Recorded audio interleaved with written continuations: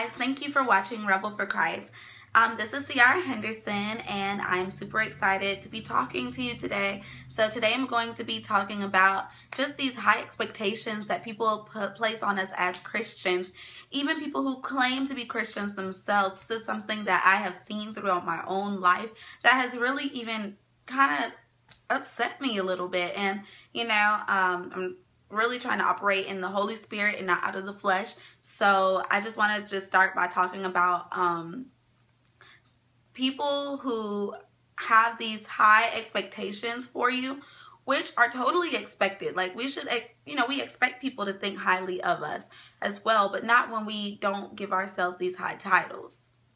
For example, this came up because not only have I been seeing this a lot in my life, but I've also been seeing this in others' lives, my friends' lives, and people in entertainment. So I was watching 4 Weddings. That's the name of it. 4 Weddings. I was watching 4 Weddings, and I really like 4 Weddings because not because I'm trying to get married, but because it's a show about weddings, and a lot of times we do have Christian women on there. So the show is basically you have 4 weddings, and everybody's competing to have the best wedding, and then the best wedding wins a trip, a honeymoon trip, wherever.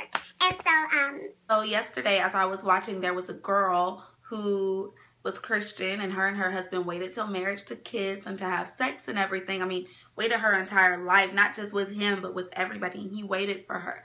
And so they had a beautiful wedding ceremony, and everybody knew that everybody said their wedding ceremony was beautiful. But, when it came down to the reception, her and her husband were dancing together. There was a little grinding and just, it was a lot of, fun, I guess, to them at the wedding. But one of the girls who was rating her wedding gave her a 4 out of 10 because she said it was a beautiful ceremony, but I don't like how she had the grinding. Like, I thought she was Christian. That's really raunchy and stuff. And so to me, watching this, I'm like, okay, so she's going to be here talking about something extra Christian, like, oh, well, she shouldn't have been doing that because she waited till marriage to kiss and to have sex. So she already placed this girl on a high level. The woman is married now. So honestly, her and her husband can do anything. Like, that is so honoring to God when you're loving your spouse, when you love your spouse. And so they're married now. But when I was waiting for this girl who made those complaints, I was waiting for her wedding. Her wedding had nothing to do with Jesus. It was not Christian at all. I mean, I didn't really see Christ in it. So I'm like, is she even really a Christian? And I see this in my life in general. A lot of people look at us as Christians and they hate us when we do something that is contrary to what they think we should be doing. And it's important for us as Christians to know that we only have to please God. And we have fun, and we are allowed to have fun. We are allowed to mess up sometimes. Not intentionally, of course, but I don't think that it was a problem that she was dancing with her husband. Another example for me would be, I went on my family reunion, and my younger cousins were trying to teach me how to whip. And so I was trying to learn how to do the whip dance, and I'm still not good at it. I suck at it, actually. I'm really horrible at it.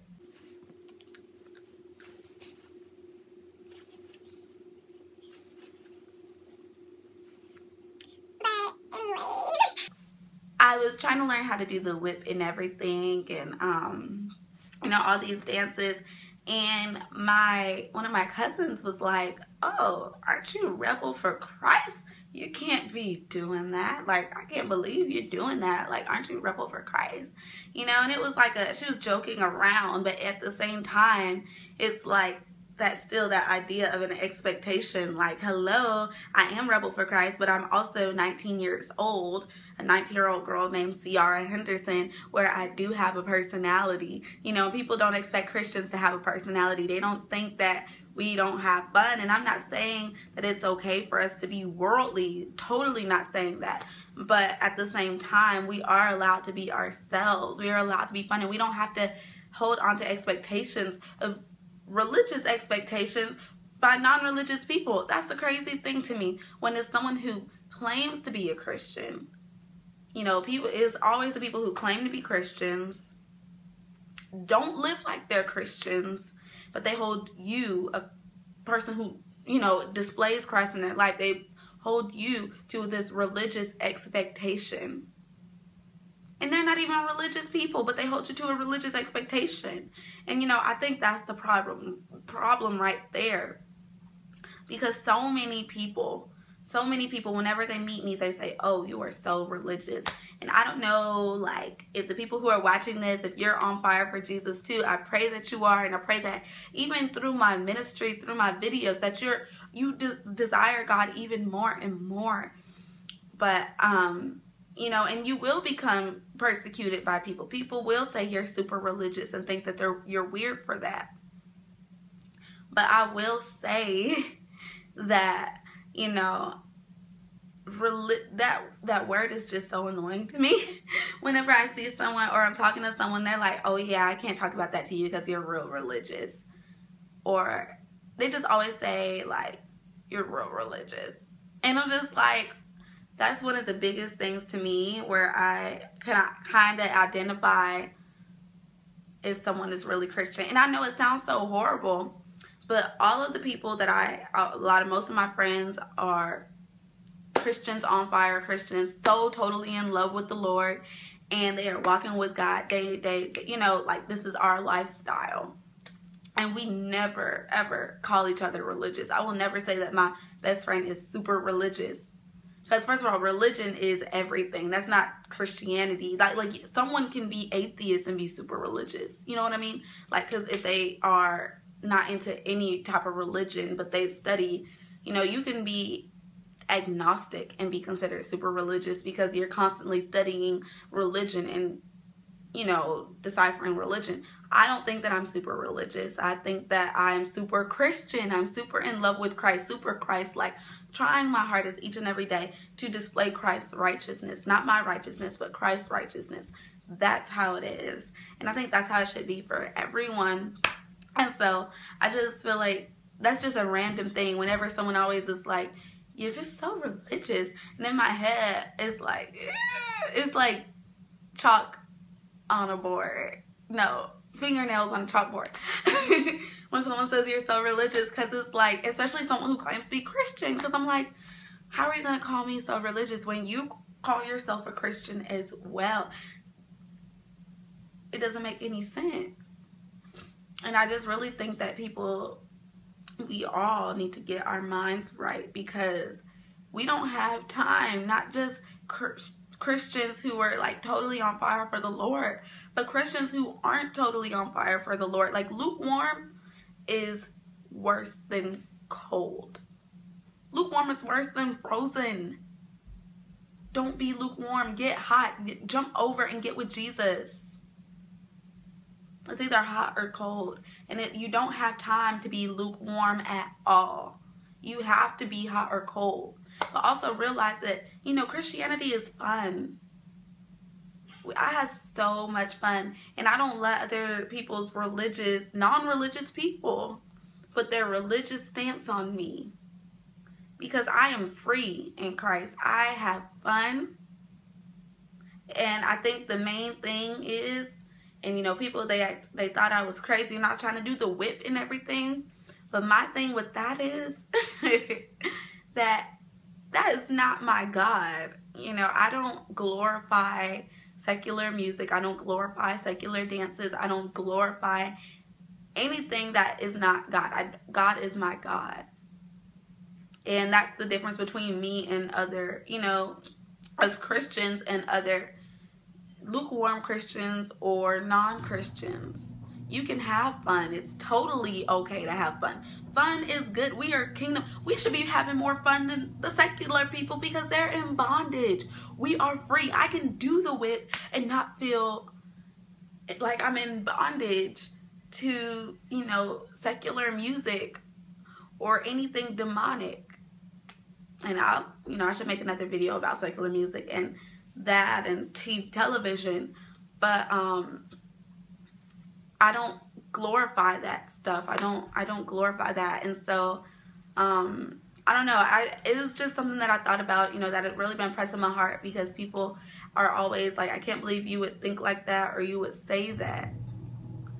And I think I'm pretty human and pretty in love with the Lord. And so I just do what God leads me to do. And I have fun doing it. I like to dance, I like to sing, and that is okay as long as you don't glorify this stuff and make this stuff the center. I don't find my identity in that. So like when people laugh at me and say, oh, you can't do the whip, I'm like, I don't find my identity in that. But it's not just the whip, guys. Like I keep mentioning that, but it's like other things that people get surprised about Rebel for Christ for doing or saying. I know me and my friend went to the pool the other day and we were talking about twerking and stuff, and we were like, yeah, I mean, we were like, you know, kind of discussing, would it be okay, you know, as far as us doing that for our husband, you know, as far as preparing for our husband, not for a party with random people, but we're talking about to please our husband. How would that, like, would that be okay? And so we came up with the conclusion that, you know, it might be because, you know, you want to keep the love alive, you want to stay spontaneous with your husband. I mean, I don't know, I'm not married, so I'm not going to make any claims for that. But anyways, I'm just saying that conversation, and then still, like, my mom was there and she was like, what, twerking? I can't believe you talking like that. You real Christians. Anyways, it was like that, just that judgment of Christians, and it's like non-religious people. Non-religious people give me religious standards, give you religious standards. And I just have some verses for us to all remember. And we're just going to go over these verses and remember these. Now remember that I love you and God loves you. And I really just pray that this video kind of gives you a little bit of encouragement. If you've been going through this, I want you to know that you are not alone. I have been going through it too. Contact me, message me on how you've dealt with it. You know, when the persecution of non-Christians, you know, we're Christians, we are a body of Christ. And I always say that we need to love each other. Whenever, you know, all this throwing sticks at each other all the time, it doesn't make sense, because the devil is constantly at us anyways. We don't need anybody else throwing sticks at us. Let's love each other with the same love that Christ did, the same love that Christ has loved us. And I just pray that y'all, you know, this is just a very encouraging video. I have work today, so I'll be at work. I love you so much, and continue watching. Stay tuned to Rebel for Christ. Follow me on Instagram, Facebook. I love you so much, but I am just a princess. God loves you more, and He is the King of Kings. So stay tuned to His love. Stay attached to His love. Get connected with Him. And like I said, and that's a very important part. Let me say that again. I love you, but I am just a princess. I love you, but I am just His princess, meaning I don't have a say in all things. My Father is the King of Kings, just like your Father is. I am a servant just like you. I am a daughter just like you. I am not Jesus, so do not hold me to crazy expectations, because I'm never claiming to be perfect. I have a perfect God, but I won't say I won't fall. I just know I have someone to catch me. And I think that's the beauty of being so crazy in love with Jesus. He will constantly catch you. His grace is so sufficient. I don't have to be perfect, because my God is. Thank you for watching. I love you. Homie, I'ma take that, take that. Homie, I'ma take that, take that. Homie, I'ma take that.